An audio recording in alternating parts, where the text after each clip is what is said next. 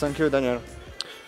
So this talk will be a quick introduction to the process management in HAProxy, or more precisely, the master worker mode. So I won't go into details. So if you want details, just go talk to me after the talk. A little bit of history first. I won't talk about everything, but the important thing there are the systemd wrapper, which was the ancestor of the master worker mode. Basically, it was an external binary which was launching HAProxy on handling signals. It was made to be compatible with systemd because the Daemon Mod of HAProxy wasn't compatible with it. In version 1.8, we wanted to reintegrate this feature within HAProxy, so we have only one binary to do it. And after that, we announced it with master CLI on the program section. So to understand why we needed the master worker mode, I have to introduce the Daemon Mod on what are the flaws in it. The Daemon Mod is the original mod used before systemd. So when you had a distribution with System 5, we used this mod.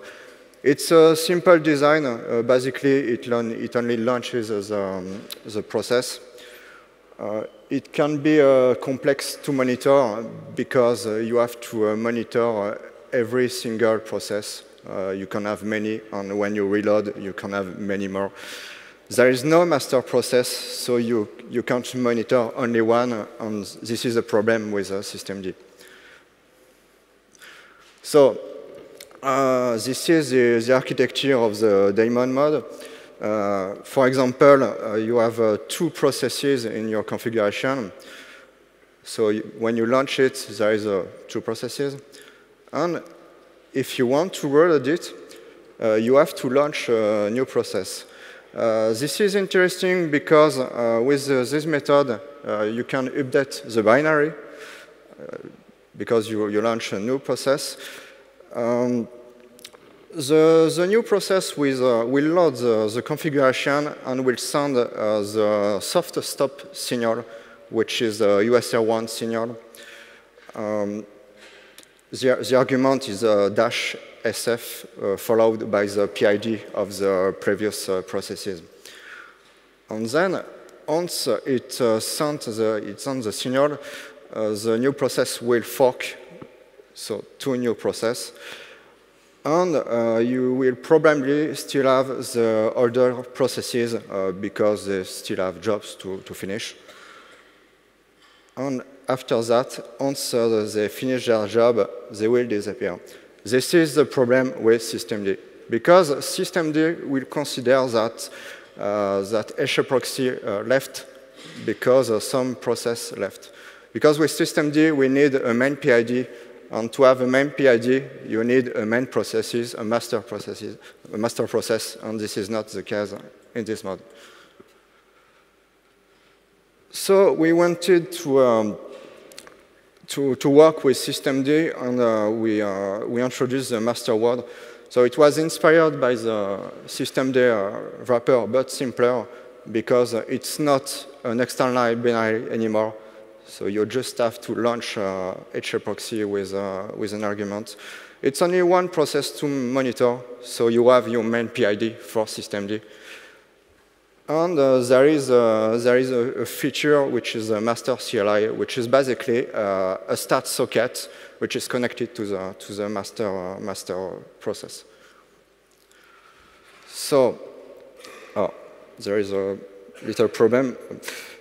It's the same configuration with HAProxy2. In this architecture, you can see that there is a master and two workers. So the workers are still independent. They still don't communicate with each other. But the master is able to communicate with the worker. If you want to reload, you have to send the USR2 signal. This is what is done in the systemd unit file. And once you send this signal, the master will reload itself. We still need the ability to update the binary, so it will re-exec itself. It will load the new binary and then load the new configuration. And after that, all is the same as the Daemon Mod. It will send the soft stop signal, it will fork, and then the previous process will disappear, and they finish their job. To launch in master worker mode, you simply put the -w argument on your command line. On the first line, you can see that it will be launched on foreground. On the second line, combined with the -d argument, it will be sent in background. The last line is the ws argument, which is the master mode with systemd compatibility. It's the ability to connect with SD Notify API to say to systemd, OK, I finished to load the configuration. So you can have your status in systemctl status. And to use it, you need to modify the system unit file and put the chip notify in the unit file. OK, so there is some optional configuration. For example, if you don't want to use the -w argument, you can use the master worker keyword in the global section. There is a no exit on fire keyword, which is the opposite of the exit on fire ability of the master worker. In fact, if there is a problem with one of the workers, for example, if he quits for whatever reason, the master will kill every other worker on leave. So it guarantees you to have a complete HAProxy instance which is working. So if you want to debug and have one of the workers which can be still there, if another one sec fault, or I don't know, if there is an out of memory, or I don't know, you can use this keyword. The second keyword is the mworker max reload. It will say to the master to kill a worker after a certain amount of reload. For example, if you try to reload 3 times the worker, and if he's still there because there is some stuff to do, it will be killed on the 4th reload. And you can achieve the same thing, but with a hard stop after. So after a certain amount of time, it will be killed.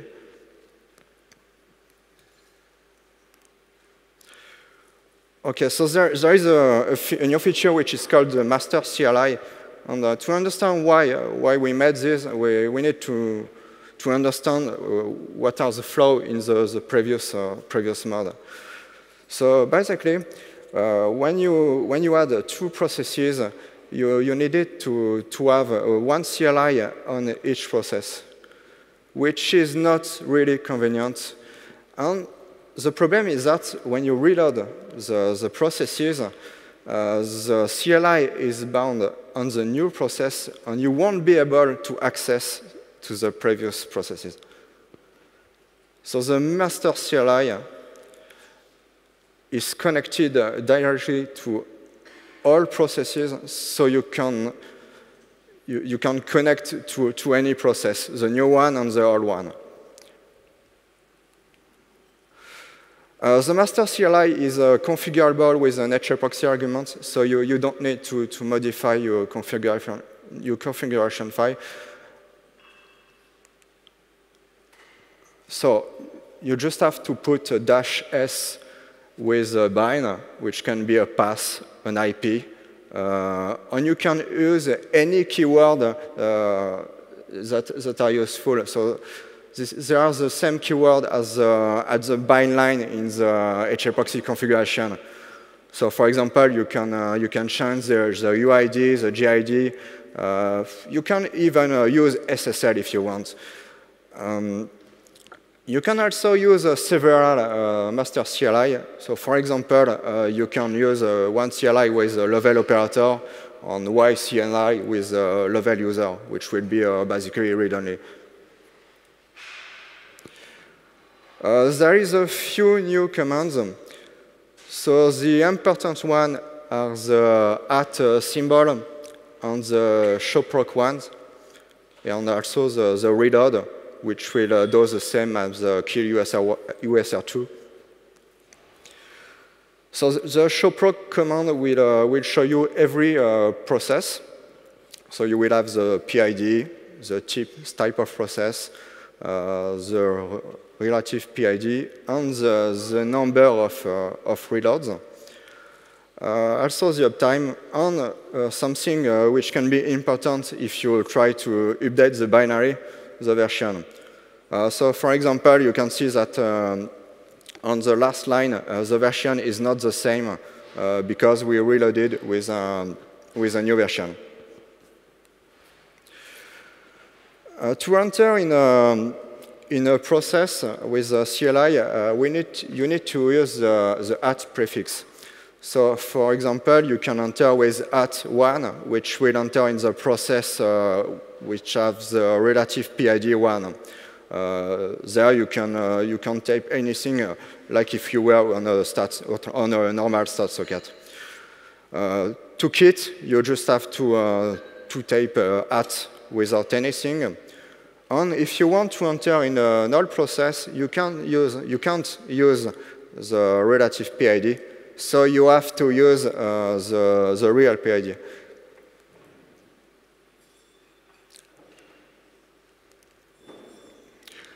The last feature which was made in the master worker are programs. So it's the ability to launch an external binary at HAProxy startup. It's simple. This is not systemd, so it will just launch binary and send a signal on reload, but don't expect dependencies and complicated stuff. If you need that, use systemd. So the configuration is simple. This is an example where I will launch an SPOE agent. You can use any argument on the program. On the option, start and reload will permit you to relaunch the binary upon an HAProxy reload. So the default behavior is to send a USR1 signal, and probably your program will kit upon a USR1 signal. So you want to probably restart it. So this option will achieve this. OK, so this is all for me. If you have any question. OK, thank you so much, William.